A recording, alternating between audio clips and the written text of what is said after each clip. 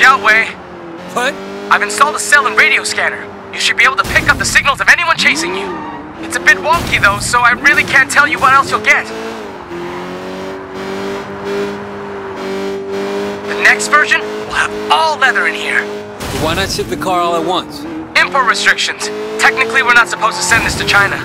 We're not in China, we're in Hong Kong. You want to make that point to the US State Department? Also, Special Branch doesn't want the mainland to know. Wait a minute, you guys are worried about China? I thought the point was... Theoretically, they leave us alone. But if they like the car enough, who knows? Best if nobody knows we have it. Or if they do know, they can claim that they don't. That way, everybody saves face.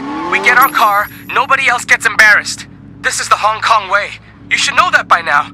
Long as it never hits the papers, we can act as if we're independent. But if it starts to look like we're independent... Alright, I get it.